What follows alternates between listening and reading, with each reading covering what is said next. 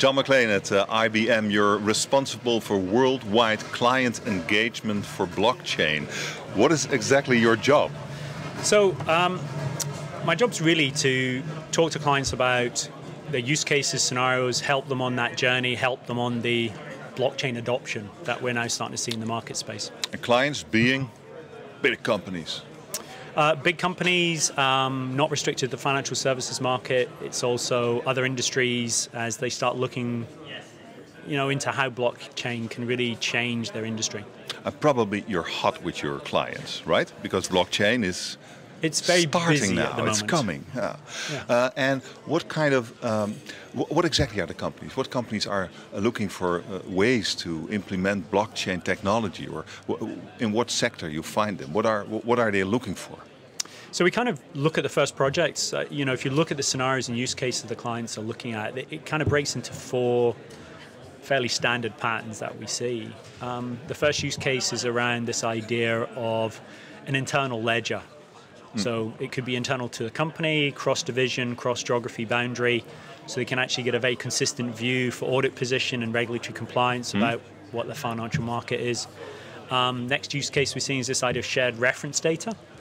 So if you look at the world, be it the finance industry, or the insurance market, or the pharmaceutical, there's tons of shared reference data that, the question is who's got edit, update permissions, who's got publish permissioning rights within a company. And this is a way of actually, instead of having a centralized body do that, aggregation of information and then publish out to the business network, it's shared ownership and shared edit capability of your pieces of data information. Last one is the idea of asset management, be it something which has got a nominal value, so it's often things like loyalty programs or corporate action, voting on proxy, things like that. And then the last use case is the one that everybody gets very excited about, which is the financial use cases, be it trade finance or faster settlement or something about letters of credit, etc. Are you not excited about that?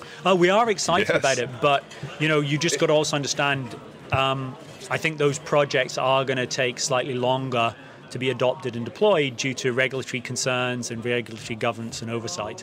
So as we run those experiments, as we run those first projects, the regulators are already showing a lot of interest. So what we're seeing is people playing with high asset value markets that potentially aren't as heavily regulated as some of the ones we instantly jump to.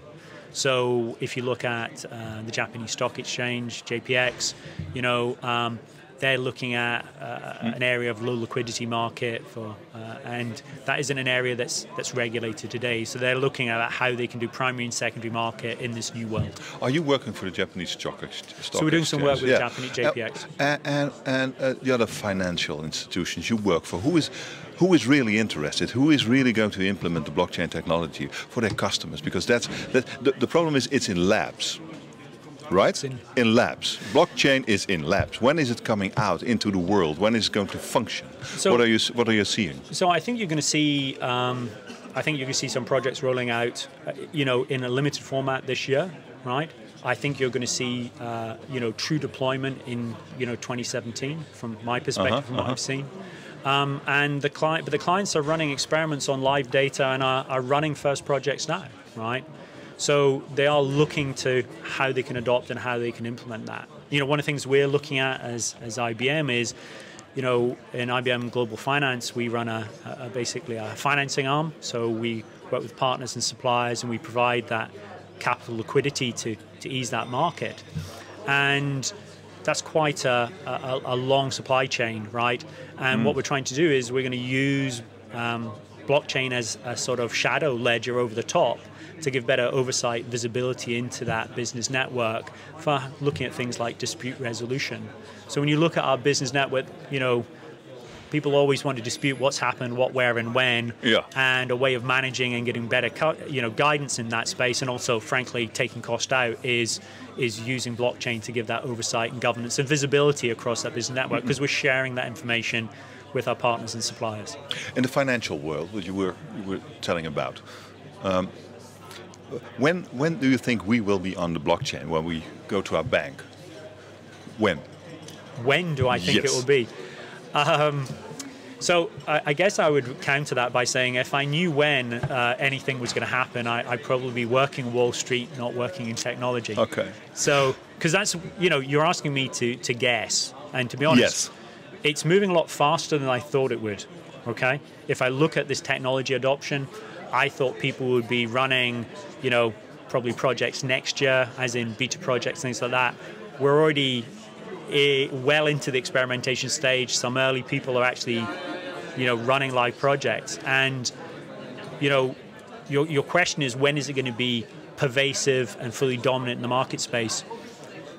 I would hate to, I'd be guessing if I was guessing, and I'm not very good at guessing as an engineer. Okay, but probably the banks are in a hurry, right?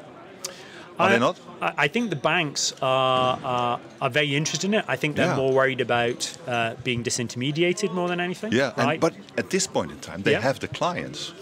At this point, they do have the clients, right? Just put them on the blockchain and start a complete new business.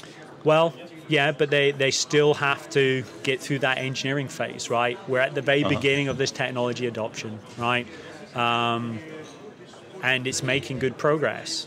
But it is still very early, right? And people are going to take some time to be convinced, right?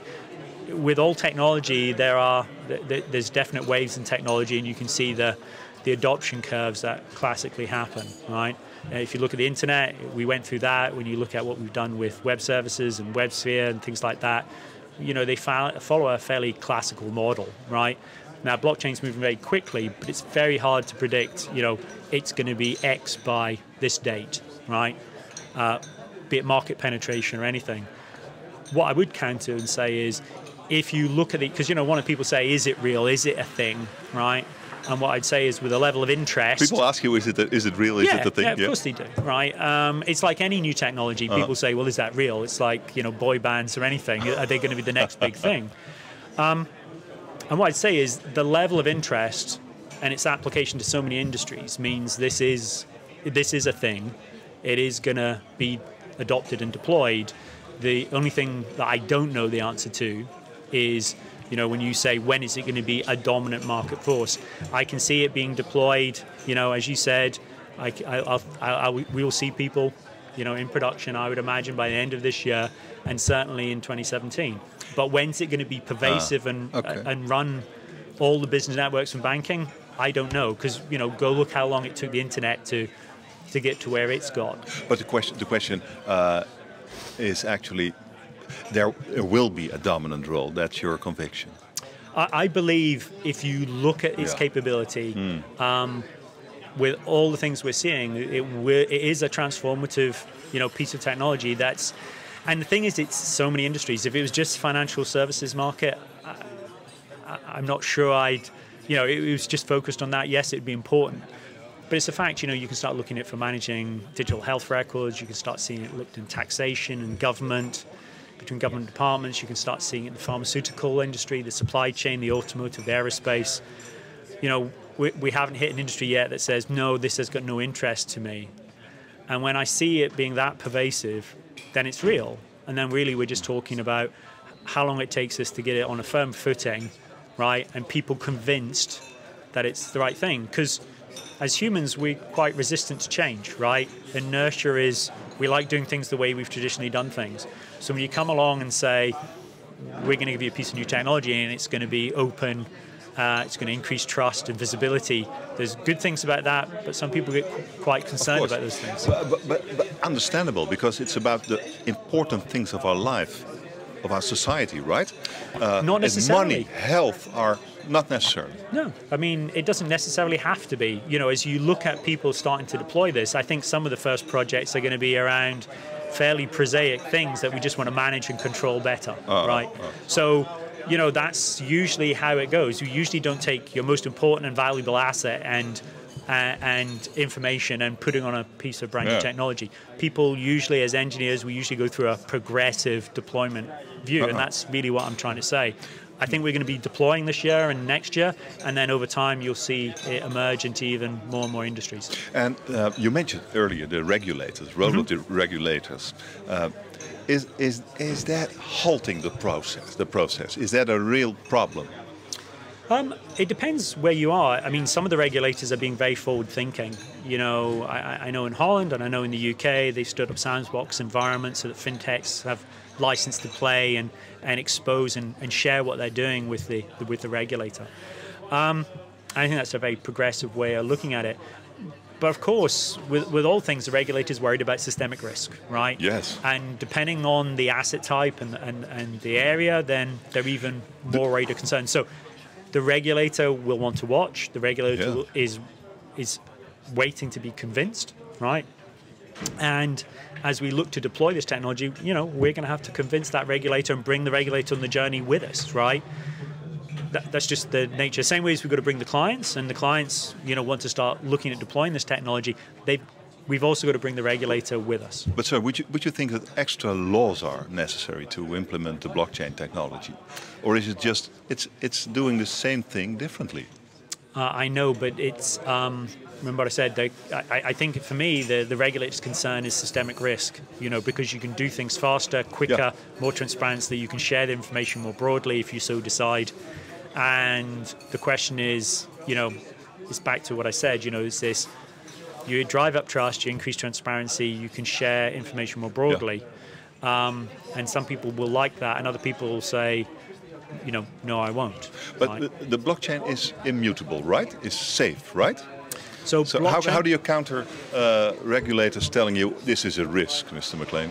So one of the reasons we've taken the approach we've had with the open community and the Hyperledger project with the Linux Foundation has been, you know, if you look at security technology, the best way to increase the robustness and security of systems is to develop in the open with a broad set of participants, a broad set of eyes looking at that code and that capability, and frankly, A, trying to strengthen it, and B, trying to break it. So if you do things in private, you set yourself up for somebody attacking that. So one of the reasons why we're developing the crypto technology we are, along with the Linux Foundation and the other members of the Hyperledger project, is to ensure, you know, we've got the most increased confidence we can in the crypto technology we're using. But you know, that is something we've just got to continue working. But is it true? Is it immutable and 100% safe? So I would say, you know, the immutability, the logic around consensus and the ability to have an unchanged ledger, I think is very strong, right? I'm pretty comfortable with that. You know, having been in the security systems for a long time and worked with security systems, I think it's a very robust system. Would I say any system is 100%? I'd be foolish to say any system was 100%, right? And that's just down to the nature of not just internal threats, but you know, external threats as well. You know, if you look at most fraudulent activities, it's still permutated by somebody internal to organizations. So there's always challenges around rights, permission, and everything else. What I would counter by saying is, if you look at the ledger, to update and change the ledger, you know, if there's 10 participants, you have to convince 6 participants in that business network to update and change that information. So, you know, that single attack vector is certainly radically decreased, right? So intrinsically, I think it is designed for security in mind, right? I think it's very robust. But, you know, we've got to run some pretty large-scale projects and do a lot of work with our members of the Linux Foundation to make sure we're all comfortable with that. Is IBM making money off the blockchain already? So we are making some money from our client set, and we're doing engagements with a number of clients. But this is an area that we believe will develop in the future. You know, we're doing a number of services engagements, we're doing a number of first projects with clients for fee, and yes, we are making money from this space. But, you know, it's what's the potential for the future that really excites us, because it really does hit so many different industries. John McLean, thank you very much. Pleasure. Thank you. Thank you.